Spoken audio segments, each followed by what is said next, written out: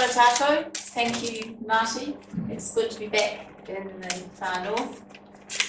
I want to start with profound congratulations to the councils of Northland and Auckland for having the courage to do what their citizens want, for having the courage to stand up against the bullies, and for having the intelligence to work in collaboration together. We have this incredible record. Now, yes, there have been field trials, but field trials are small, most of them not bigger than this room. They are theoretically contained, although the containment has been found to be wanting in a number of cases. They are all pulled up and destroyed at the end of the trial. So a field trial is a very, very different thing from a commercial release. Once a commercial release is done, you can never call it back. You can never undo. We do have some GE ingredients in food, but only those that have been processed to the point where if they got out of the can or the packet, they couldn't grow into another plant, so they can't spread. And there are rules about labelling them, and they're not sufficient rules, and most of all, they're not sufficiently enforced. But if you know what to look for, it's possible to pretty much avoid GE ingredients in your food if you're careful and if you really want to. Whereas once they're grown in the environment, there's nothing you can do to avoid it. We almost had our first release of genetically engineered crop in 1999. Now, does that seem a long time ago? In 1999, Monsanto was in the process of applying to IRMA, as it was then, for consent for a broad-scale release of GE canola all over the South Island. In fact, I was at the airport and I ran into the chair of IRMA and said, have you notified Monsanto's application yet? And he said, no, has Monsanto's application come in yet? Oh yeah, he says. I said, well, that's funny, nothing's been notified, I've been watching for it. Oh, well, he says, I've been in Australia for 3 days, but when I left they were on the point of lodging it. Well, they hadn't lodged it and they never did. Because, well, my theory is they got lent on, look, there's an election coming up in about 4 months, and it'd be kind of convenient if you just hold off till next year before you put this in, said certain people. Plus, there was a big public movement already by 1999. I had a petition underway asking for 2 things: a Royal Commission of Inquiry, so we could get all the evidence on the table, and a moratorium on any release until it reported. We got 93,000 signatures on that petition, making it one of the larger ones New Zealand's ever had. And I think they decided that discretion might be the better part of valour. Well, by the time the election was over, we had a moratorium, and that went on for 4 years. And while we weren't that happy with the outcome of the Royal Commission, and we were very angry that the moratorium got lifted, when a lot of the recommendations of the Royal Commission had never been implemented, we had managed to raise the bar in the legislation high enough that the companies weren't too keen on trying to jump it. We had demonstrated that there was a huge public opposition to this technology, and we'd had 4 years of delay, and that was time for information from overseas about herbicide-resistant weeds and stacking and so forth to filter through the news system. So I think that 4 years delay was crucial, and somehow we have kept our GE-free status. Some people have always wanted to change that. We know who they are. I won't say we know where they live, but we know who they are. And they believe that genetic engineering technologies offer huge opportunities for economic prosperity and all sorts of other things classed with motherhood and apple pie for this country. So I want to start by just looking at what are the claimed advantages. Why do they think this is such a great idea? Well, the first thing they always say is with 7 billion people going on 9 billion, we can't feed the world without it. So GE's going to feed the world, right? Well, what would you need to feed the world that you can't do now? I mean, I suppose you'd be producing more food per acre with a GE crop than you would be with a normal crop, right? Otherwise, you're not going to feed the world, are you? Well, if you look at the statistics, there is no evidence, apart from some evidence for cotton, which doesn't feed the world anyway. Yields are about the same, a little bit up in some places, down in other places, but on average, yields are no higher across all the crops than they are with conventional seed. So that one falls flat on its face. If you've got to pay every time for a new batch of seed and you can't save your own, that's going to raise the costs of food production. If you've got to pay royalties to Monsanto and Syngenta whenever you plant a crop, that's going to raise the cost of food production. And there are multiple interlocking patents for every new GE product that is produced. There are a host of patents required, and that raises the costs as well. Now, a few years ago, a group called EASTED undertook a huge inquiry. It was a host of scientists working for 4 years on how could we feed a growing population in a sustainable way. And they came to the conclusion that GE wasn't it. They came up with so much evidence about how conventional crops with clever selective breeding and what they called agroecology, which is pretty much organic techniques, was doing better in yields, better in resilience against climate change and drought, better in every way than the GE crops.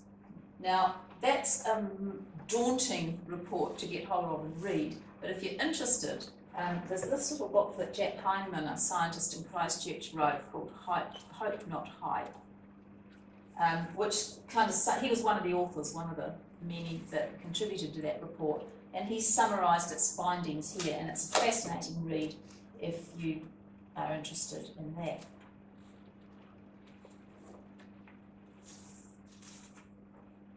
The second claim they make, and another reason why we're going to feed the world with this technology, is that we're going to be able to control pests and weeds so much better with genetic engineering. Well, it turns out that the vast majority of all the GE crops out there being grown in other countries now are genetically engineered for one trait only, and that is resistance to Monsanto's Roundup herbicide. So why would that help? Well, it means that you can control the weeds by spraying the whole crop repeatedly with Roundup and then harvesting it. So when you eat that stuff, you are getting a huge dose of herbicide. There's a kind of perception in New Zealand that Roundup is relatively safe. That is, I don't know how they managed to get that kind of PR around what is quite a nasty herbicide. So if you eat Roundup Ready, as they call them, crops, you are eating a lot of Roundup in the process. But it gets worse than that, because after a while they get resistant to Roundup, and then they've got to start using more and more toxic herbicides, things like 2,4-D, for example, which are even worse than Roundup.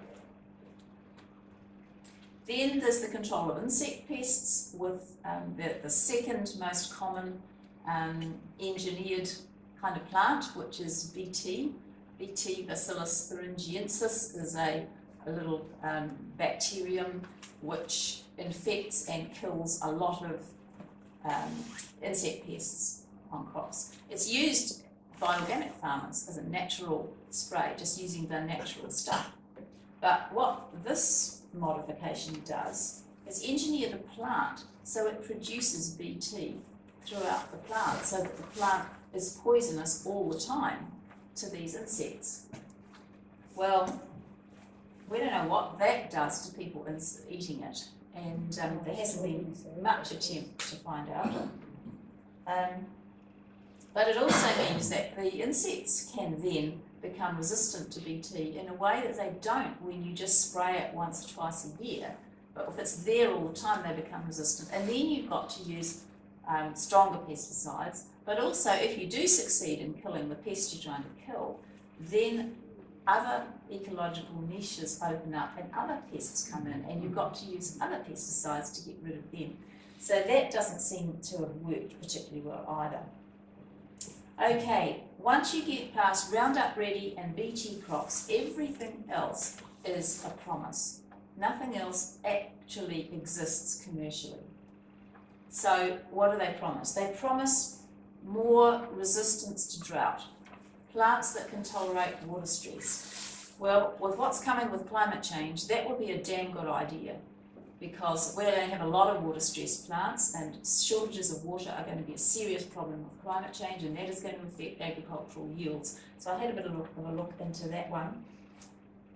There have been in the past something like 1,000 applications for permits in the United States for trials of GE varieties that would be drought resistant. Not a single one of those 1,000 has ever come to market. So it does seem that that is not working either. However, during the same time, when all these resources have gone into 1,000 different ways of engineering a plant to make it tolerate drought, there's been a 20% improvement in water stress of plants in Africa under a program of ordinary selective breeding. Then there's the promise that we can breed plants which will have higher nutritional value. Now, agribusiness has never been all that interested in nutritional value of its crops, actually. It's producing mass commodities. It's not really in the business of nurturing people. It's in the business of producing mass commodities.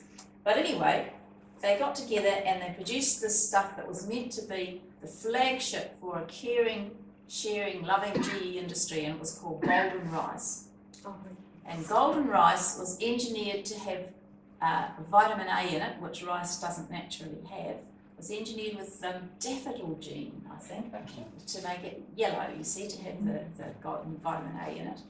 And this was to help those poor kids in desperately poor nations who get to eat nothing but rice and who are seriously vitamin A deficient and therefore go blind.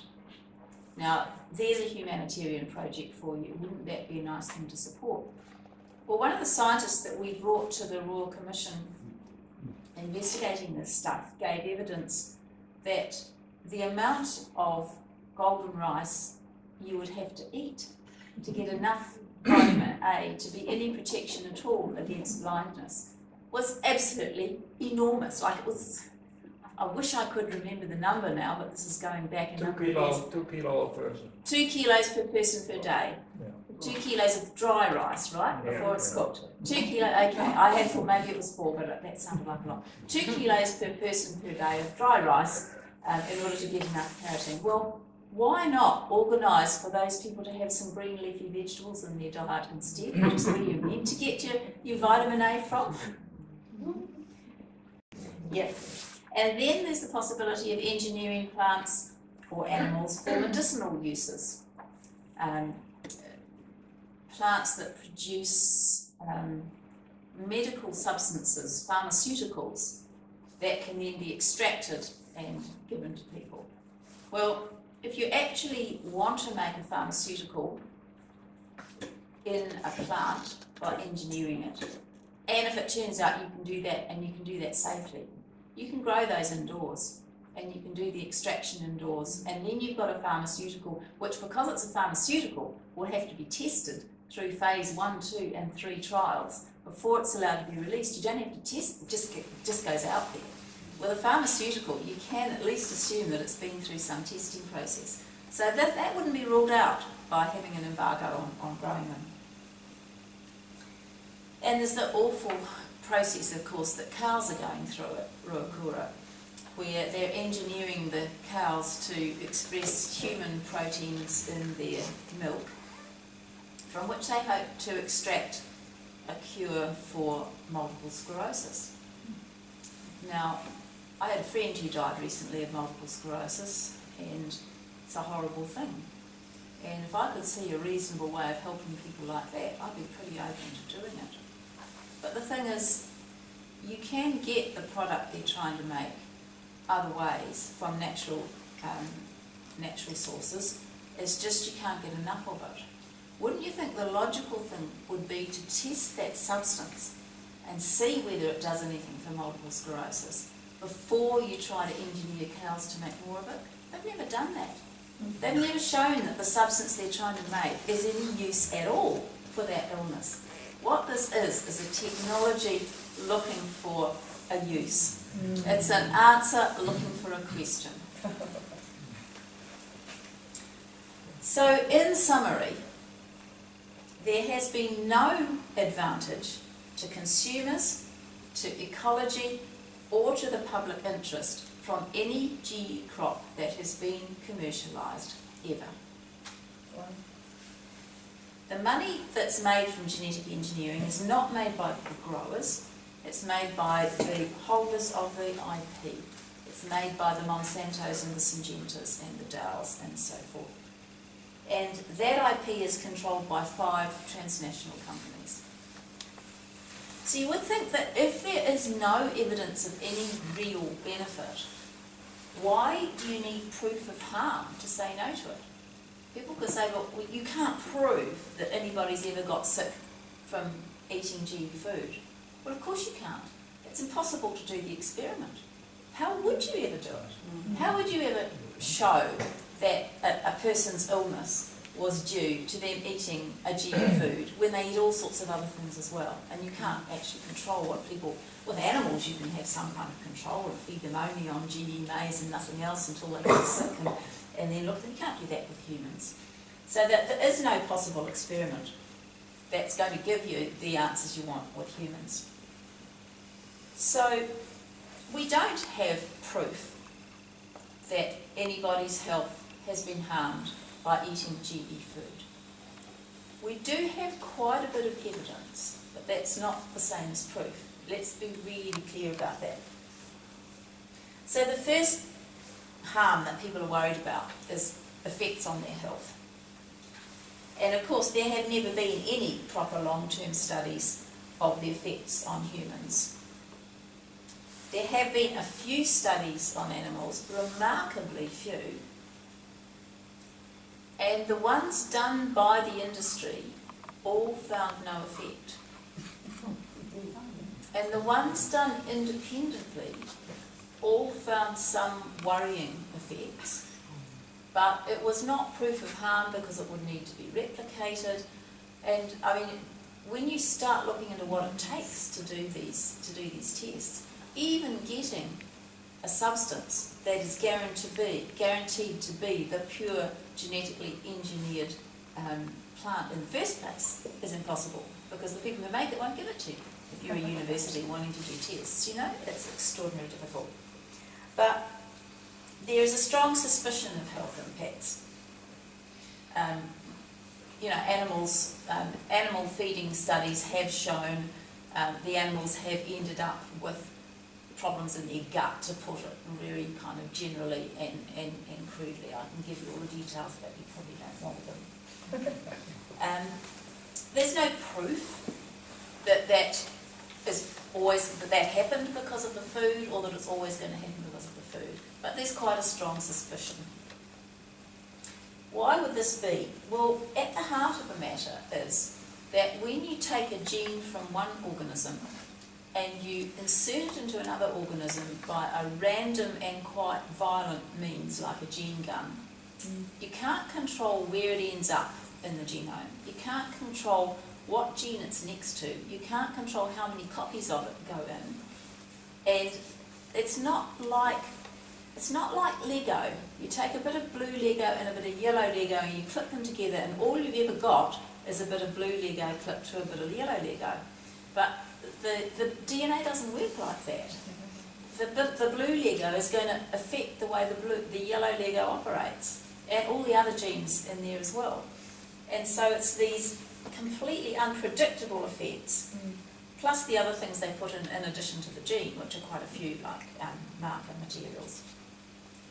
Now the film you're going to see says there've been a marked increase in certain kinds of illness since 1996, which is when GE foods first came on the market. We've got to be careful about that kind of statement. It could be that people are getting sick now because of the foods they've been eating since 1996.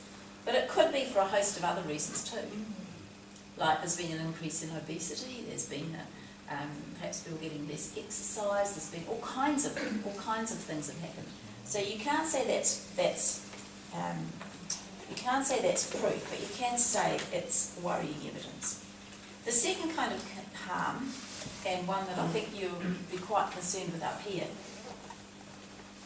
is that people growing non-GE crops are likely to have their crops contaminated with GE plants, and that then their markets won't accept them. And that is a very real economic risk for New Zealand. Right or wrong, a lot of our markets are quite high-end discriminating markets, and they do not want GE foods, and if they think that that's what they're going to get, they'll stop buying our stuff. Now, the Royal Commission took this very seriously. They made 8 recommendations for things that needed to be done to make it possible to grow GE crops here, non-GE crops here, without any mixing or cross-contamination. Only one of those 8 recommendations was ever implemented. That was the main bunch of Royal Commission recommendations that the government just ignored. They said that's too hard. I'm sure if the Royal Commission sat now, they wouldn't make those 8 recommendations. They would just say it can't be done. I tried for 3 years to get an implementation of the post-election promise that the government made to us in 2005. And it was a nightmare.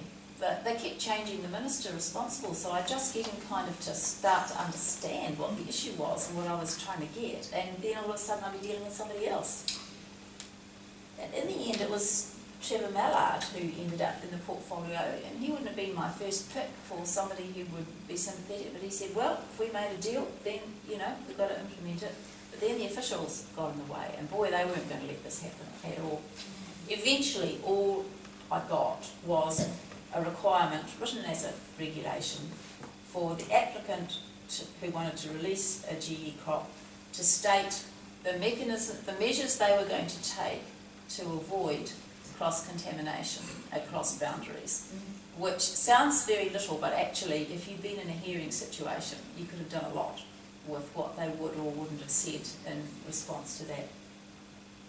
Well, we know that the monitoring of the field tests is derisory, and we know that the enforcement of the rules has been pretty poor as well. Now, the third harm you might possibly be worried about is ecological harm from growing these organisms.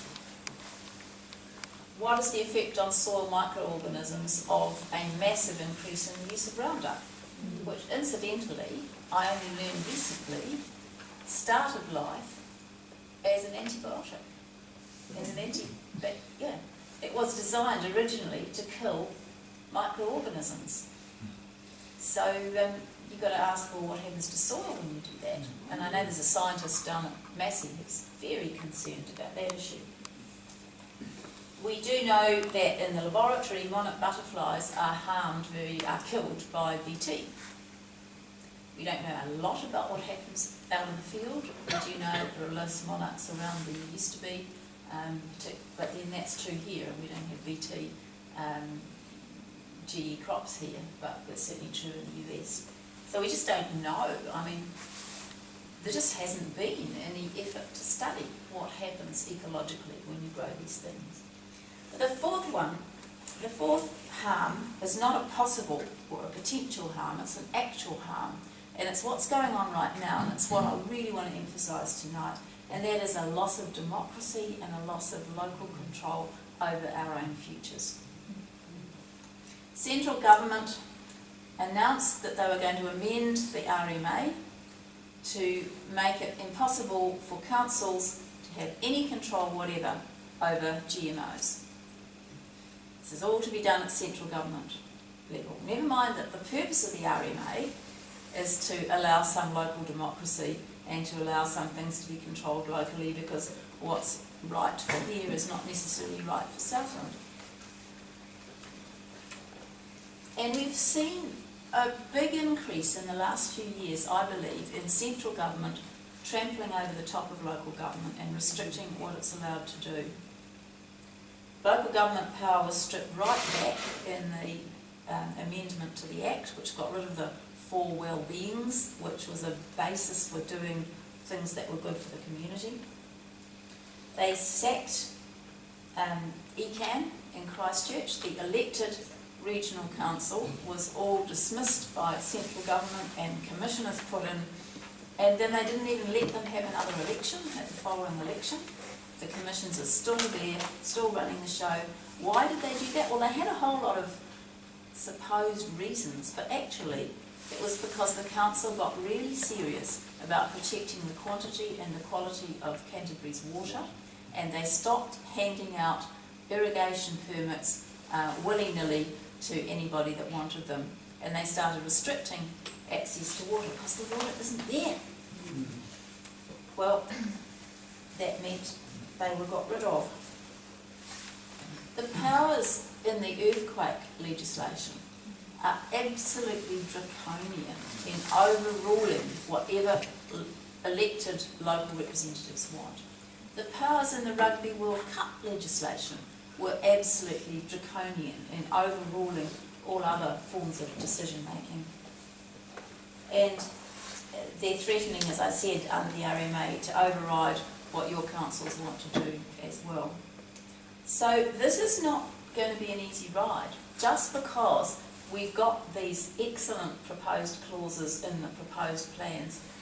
It's a huge step to have come this far, but it's only a first step, because it is going to be fought bitterly by all the people who want you to have GE whether you like it or not.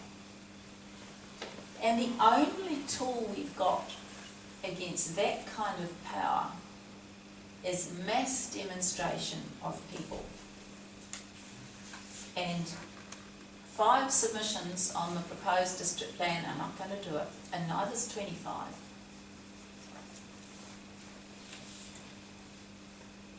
Northland has a right to decide for itself what it wants to grow, surely. Who can tell us that the rights of Syngenta and Monsanto are greater than the rights of Northland farmers? I mean, I find that totally outrageous. It's up to Northland whether it wants to risk the loss of markets and the contamination of food. And the next one, the one they're really keen to do, of course, is grass seed. Genetically engineered ryegrass. Well, you know how grass seed spreads. I mean, that would be completely uncontainable. Even in a field trial, it would be totally uncontainable. But Monsanto and Syngenta only have the rights here that we choose to give them. And if we allow the TPP, the Trans-Pacific Partnership, to go ahead, that will make it a great deal worse, because then, if a council passes a rule about GMOs, or even if we get a government in the future that decides not to have them, they'll get sued by Monsanto and Syngenta, and our kids as taxpayers will have to bear the cost of that, and it won't be in a New Zealand court, it'll be at some international tribunal which is secret and unelected.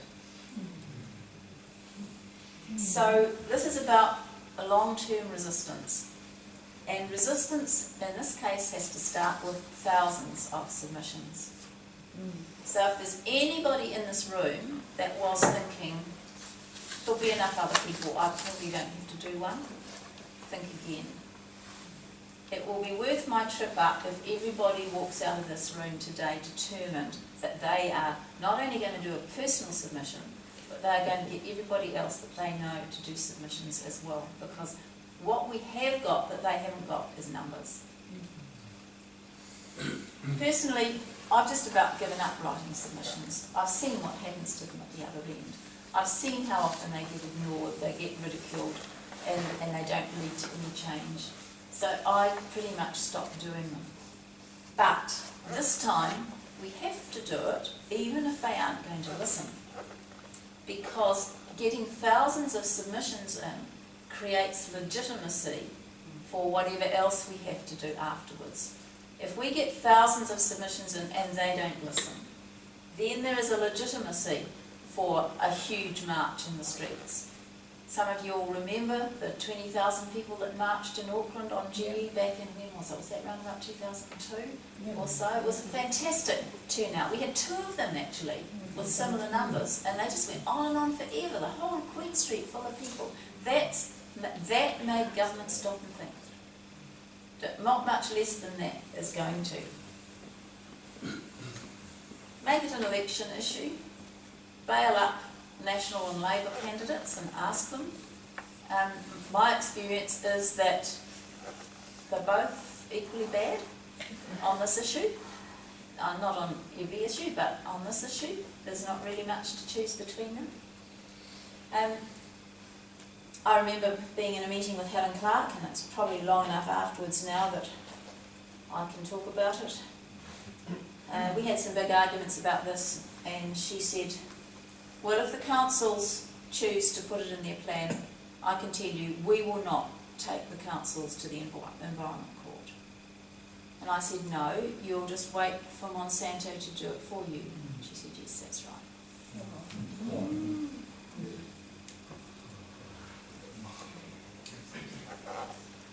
Getting this far is a huge success. It's an enormous tribute to the people who have worked so hard for so long. Don't let them down. And it's actually better if you don't just send in a form submission saying, I support the change. I guess that's better than nothing. It doesn't have a lot of weight. I've sat on a lot of committees receiving a lot of submissions. The ones that count are the ones that give reasons. And the ones that count most are the ones that give personal experience, you know. I'm opposed to GMOs because I'm a grower and I know that my fruit goes to markets that are very discriminating, and I think we're going to lose our economic base here in Northland. I'm a person whose children have a lot of allergies, and I'm concerned about the effect that GE pollen or GE food being widespread in the community might have on their health. Whatever your personal story is, if you've got a personal reason to oppose them, put that in. That actually has weight. But if there isn't a personal reason, then just go through the arguments. None of these crops has ever been shown to produce any good for the consumer or for society at large. The risks are there, even though they're not proven. We don't want it, we don't need it. Turn their own arguments on their heads. Feeding the world, it's a joke. Reducing pesticide use, right. Talk about the mass use of Roundup that is caused by Roundup Ready crops. And use your own words, because that makes all the difference. So, good luck.